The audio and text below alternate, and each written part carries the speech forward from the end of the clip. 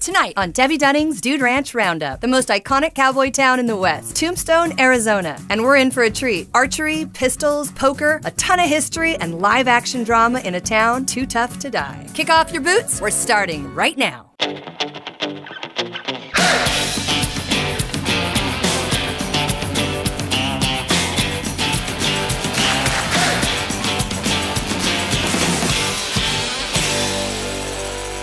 Debbe Dunning's Dude Ranch Roundup, powered by Ram Trucks. Welcome to Debbe Dunning's Dude Ranch Roundup. This week, we go back in time to the gunslinging days of Tombstone, Arizona. This is when the West was truly wild, home to stories of Wyatt Earp and Johnny Ringo, Doc Holliday, and a shootout at the OK Corral. It's a treasure trove of iconic history. In 1877, a prospector named Ed Schieffelin came to find silver in this dangerous Apache territory. Locals warned him that the only stone he would find here would be his tombstone. He found his silver, and soon the whole town was built to accommodate new people coming in droves to find their fortune. This began a long history of outlaws and lawmen, cowboys and Indians, saloons, silver mines, and good old-fashioned gunfights. In a town too tough to die, only one name fit: Tombstone. Tombstone Monument Ranch sits at the outskirts and was once the Trapman homestead. Today, it's the perfect reconstruction of an old American boomtown. The rooms are beautiful and rustic, and each suite is designed to look like a storefront. The lodge is basically a saloon and still a large part of the original structure from 1880. Some Apaches were hostile to settlers, and this spot on the hill offered a wide open view of the entire valley. There's even an escape hatch in the floor, and it's been used more than a few times. The monument is right where Ed Schieffelin wanted to be buried, and we're taking a tequila ride out there to pay our respects. My daughter Spencer is here this week, and we're getting saddled up now to hit the dusty trail. My name is Mike. Making a few stops. I'll be explaining some history to y'all. Then we'll get to the tequila just a little bit later. That sounds so good. This was known as Watervale, first settlement in Tombstone. The reason they called it Watervale was as the seepage of water came out, so they had access to water. You're going to see some stacked rocks. It was one of the first stores in this town. It was called Goose Flats at that time. You can actually see some of the hand-stacked rocks right there. Just right here? Yeah, some of those are hand-stacked. Long before prospectors arrived, Native Americans roamed these lands. There are still clear signs of their presence. Let's go up and have a look. One of them, that kind of looks like a stick figure of a person, means that they was a tribe of the Ant people of the Apaches claimed this as their camp area. Also the swirls that you're going to see on the rocks.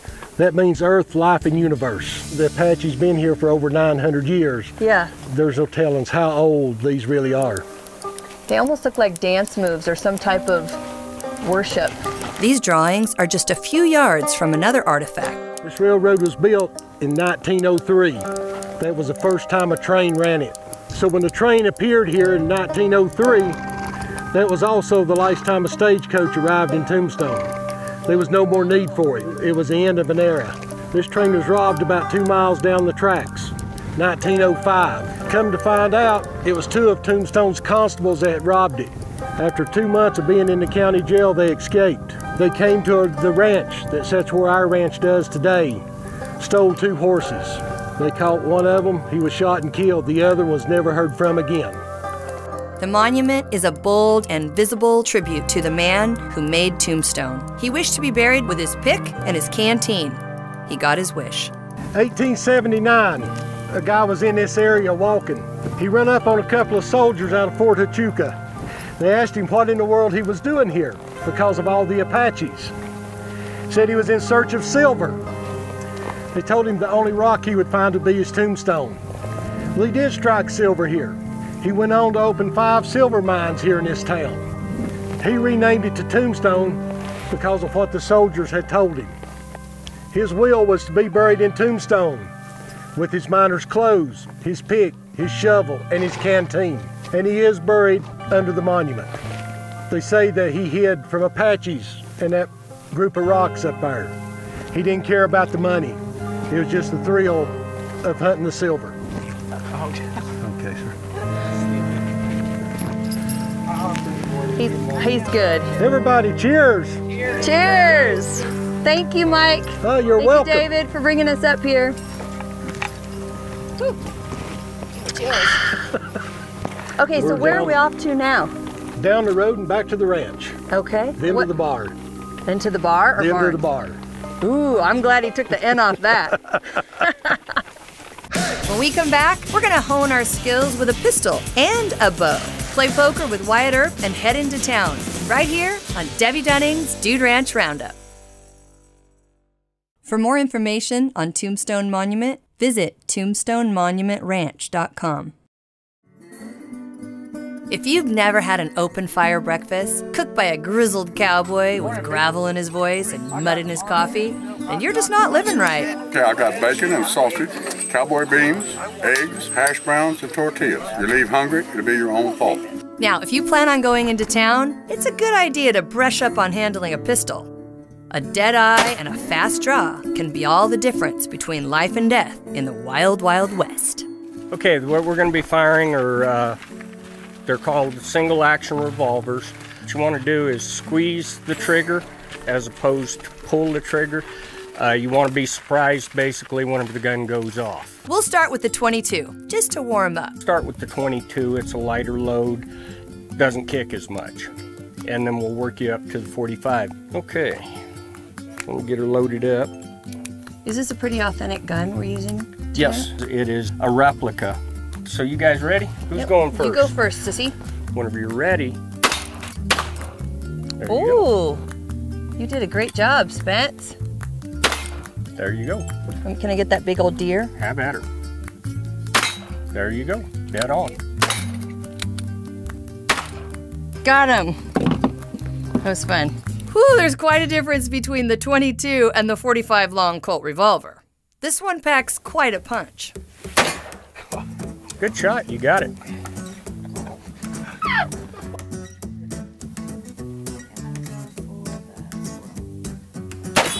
Got him. There you go, you got him in the leg. Oh! Got him. It's a little louder. What? Got him. I close my eyes, I don't see. Don't close your eyes. I closed my eyes. Did I get that? I don't know what you were aiming for. The deer? Yeah. Yeah, I think you did get him. Oh my gosh, that was so fun. My ears are still ringing. Now, we're gonna do another type of shooting, but it involves a bow and an arrow. Come with us. As soon as I can get this thing unloaded.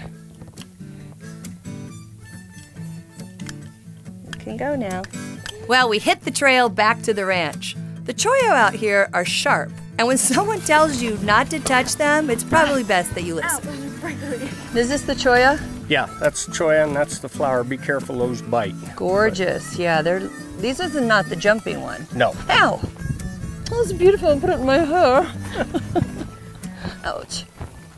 The weapon of the Apache is deadly silent. The bow and arrow are just as iconic to the Old West as a desert cactus, and just about as tricky to handle. Hello. Well, hi there. You're here for archery, huh? Yes, we are. First timers, both of us. First time, okay. Yeah. The bow is a long bow. When you pull this thing all the way back, Yeah. you got 25 pounds. You're going to throw that arrow down there at those balloons. Wow. You want to use the 3-finger method. 1 finger above the arrow, 2 fingers below. Okay. Since this is your first shot, see what happens. Whoa, now that's close. I'm happy with the way you're doing it, and I don't see any problem. Well, that's a problem. No, So I'm gonna have to it get means that. you have to walk after and get it. Oh, my God. Can you believe that? All the way around it.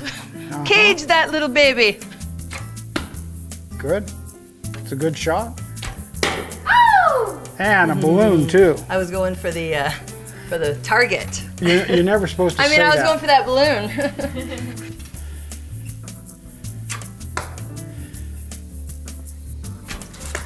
You guys have caught on to this very quickly. An idea that, there you go. That was fun. We did good. Yes, you did. You did very good. Thank you. You know, for beginners, you don't usually shoot that good. Oh, wow, did you hear that? So, For beginners, you don't shoot that good, so watch yourself. Do I take credit for that? Every night is the buzz of activity at the old Trapman Saloon. Good music, great food, and lively conversation. The stars that shine, dark is the sky. I know this love of mine will never die.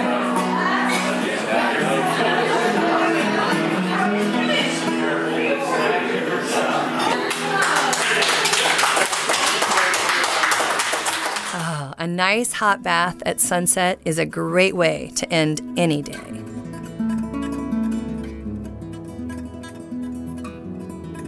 When we come back, we saddle up and head into town. Tombstone awaits, and we're excited to see what's in store. Right here on Debbe Dunning's Dude Ranch Roundup. Debbe Dunning's Dude Ranch Roundup, powered by Ram Trucks.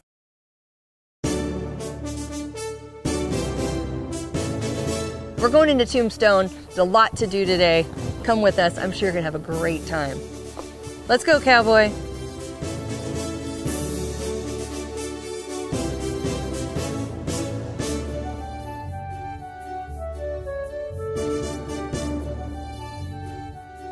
Welcome to Tombstone. Well, thank you so much. Newcomers head to Big Nose Kate's saloon for spirits and victuals. Big Nose Kate was the wife of Doc Holliday, and her history is just as interesting and scandalous as this town itself.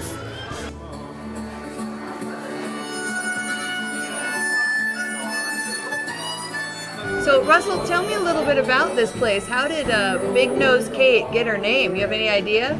So, Big Nose Kate was, first of all, the girlfriend, and they had a volatile relationship of Doc Holliday. Oh, okay. And she was also a madam. And she became known as Big Nose Kate, but she was really Nosy Kate because she was in everybody's business. Okay. I see all these sexy pictures of her all over the place, laying on beds, shooting guns, playing with guns. It's pretty hot. Yes, and apparently she was not that hot. Some of her girls may have been, but apparently she was not known for her good looks. Really? This building used to be the luxurious Grand Hotel, with plenty of infamous guests. Even a few men involved in the shootout were staying here. This Big Nose Kate's saloon now, which is one of the most famous saloons in the entire West, literally, was the Grand Hotel, built in 1880 at the very pinnacle of Tombstone's history. And a lot of it burned, but this is the part that remained. Yeah. And you know, everybody who was anybody in Tombstone came through these doors at one time or another. There's also the unique feature that if you go down, there's a mine entrance in the basement of this hotel / Big Nose Kate. Oh my God, I'd love to see that. Can we see that? We'll definitely, once we've had a beer or two, we'll head down there. Wow. Oh, wow. What is that painting over there? The painting with the gun? Yeah. That's Josephine. Hey, cheers to Tombstone and all the Big Nose history. Kates.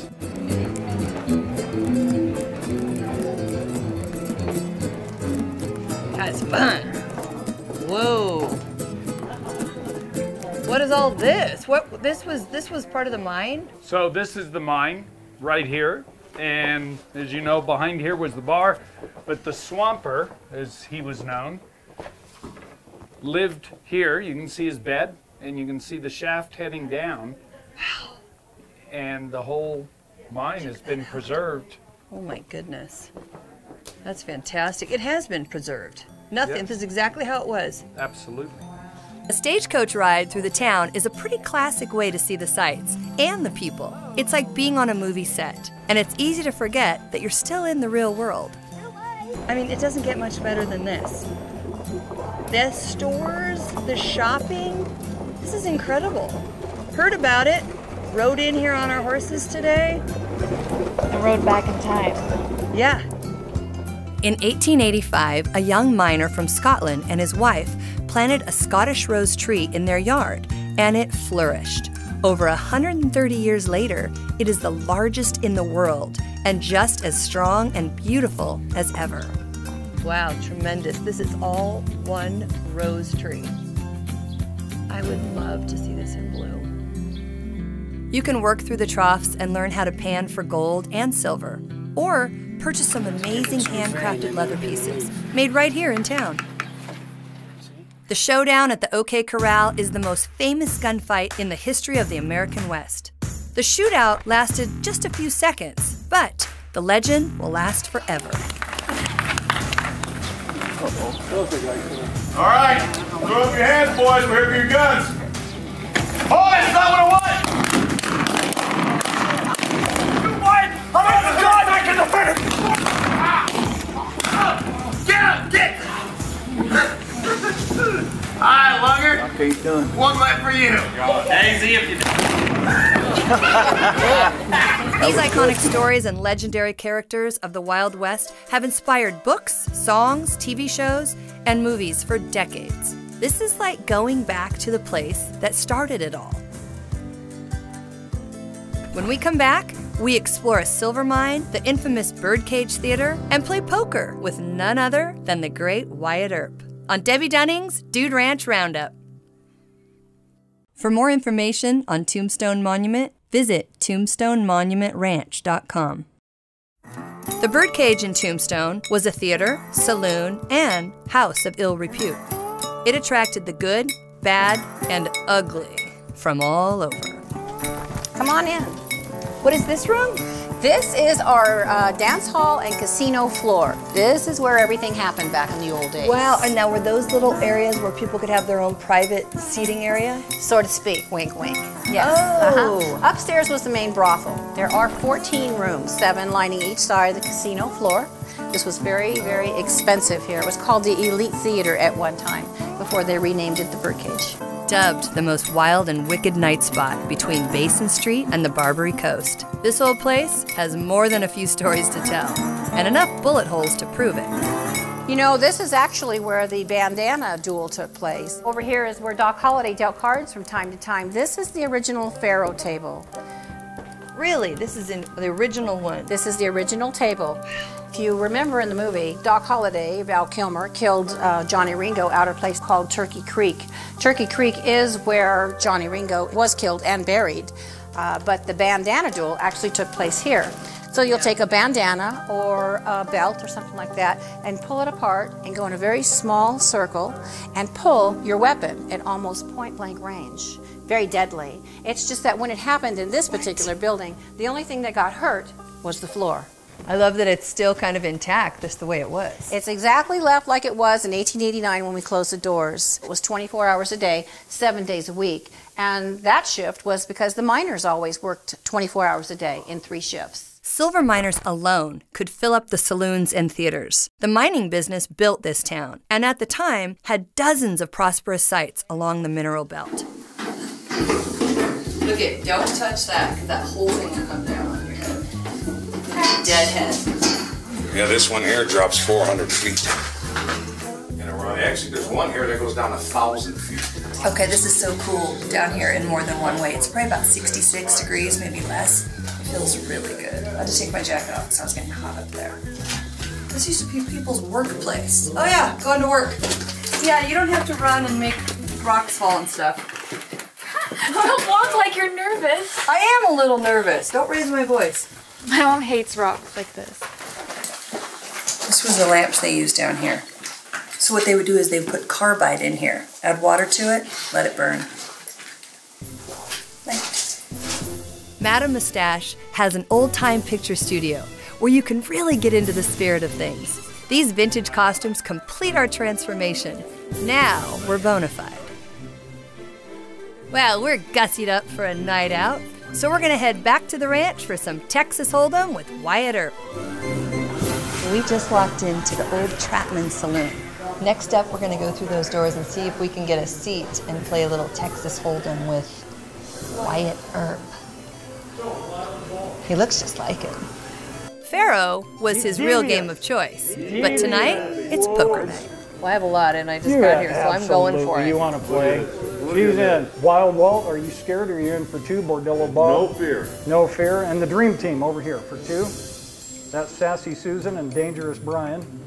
And they're in. This here's Buttons. Be careful of Buttons. Yeah, be very careful of Buttons. She's all over the place. Jumping Jen. This is not a particularly exciting hand, but what if she's got a pair of 7s? Okay. Here's our next step. I'm totally winning this round. You very well may. Well, I'm out. She may. Confidence is good. Now, you start the betting, Jumpin' Jim. She checks. That passes the option to you. You can bet or check. Passes the option to you. She passes the option to you. You can check and pass the option, or hey, you can't do that until I've made up my mind. Exactly. Good for you. Oh, that is nice. We have he knows. Don't go out of turn. It was my turn. You can bet or check. Oh God. Maximum bet. Maximum bet. Here she comes. You can. Your max bet is 100. You can do it. Coming after you. Now Walt folds. What do you think? You're not scared, are you? 100 to the dream team. 100 to you, Buttons. Can you do it? Oh, she ain't scared. She ain't scared. What do you think, Denmark? Denmark? That's a fold. All right, so pair of 7s. Pair of 7s. Very exciting. More Buttons. That's 40. I think. Are you in or not? She's folded, so it's 40 to you. 40, I call it 40. No fear. You are not scared of nothing. Love it. Dream Team, where's your cards, Dream Team? Where's your cards? Buttons for 40. Fold. Buttons is the only smart one at the table. She's out of there. Last card. Let's see if it's worth. Geez, we bet again? Yes, last card, 5 here. So 6, 7, 8. This is as good as it gets. That's your hand. You get to make the last round of betting. You can start with a bet or a check. 40 again, 40 to you. 40 to you. They're devious. Yeah, because I just like playing. Of course you do. 40 to Bordello. 40 to the Dream Team. They ain't scared. They called you. Turn your cards up. What do you have? You've got, she's got 7s and, hey, that's not bad. Pair of 7s and a pair of 6s. What do you got there, devious? She's got 6s and 7s as well. And you got 2s and 7s. What you got, Dream Team? 6, 7, 8, 9. Yeah, she was close to the straight, but she didn't hit it. They are going to split the pot because their best 5 cards are 6s, 7s, and an 8. These 2 cards do not come into play because they both play the 8 instead of these. So split pot. Well done, Devious. Well done, Joe. Thank you. Not so bad. Break them in. I gotta break them in. There you go. But she didn't have the 8. I think we've created a monster here. It's the perfect way to end our time here. At a saloon, around the card table, enjoying the same leisure time as a working class miner or a cowboy in the Wild West. This was one of the last boomtowns of the American frontier, and Tombstone Monument Ranch gives guests the opportunity to walk directly in the footsteps of history. The folklore of the wild frontier, the legends of the West, and the town that made it famous. What more could you ask for?